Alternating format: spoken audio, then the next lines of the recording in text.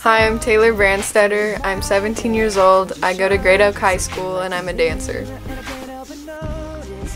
I started dancing when I was 5 years old at Temecula Dance Company. I joined the competitive teams when I was 8 years old, and I'm now on the dance team here at Great Oak High School.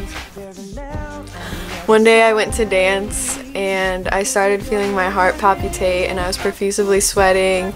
I thought I was going to faint, so I asked my teacher if I could sit down and drink some water, so I did, and they thought I was dehydrated, so I kept on dancing, but it kept on happening more and more, so my mom made me a doctor's appointment and they referred me down to a cardiologist at Rady Children's Hospital.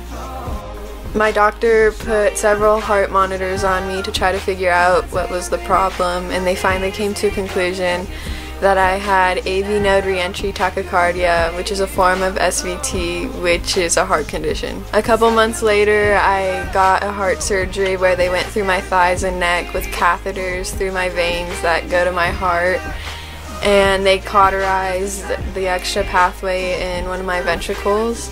And right when I got home, I started feeling the same symptoms. Because I kept having these symptoms, they put more monitors on me and ran more tests, and they finally re-diagnosed me with sinus node reentry tachycardia, which is what I have now.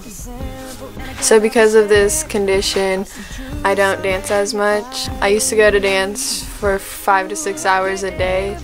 Now I only go to dance 1 day a week for an hour due to the medication that I'm on. This has been a challenge for me because I've been dancing at such a young age, and I've realized that dancing is a privilege and you can't take anything for granted.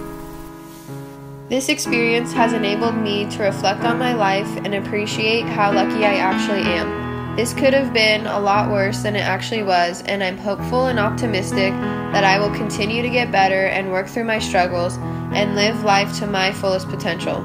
I heard there was a secret chord that David played and it pleased the Lord.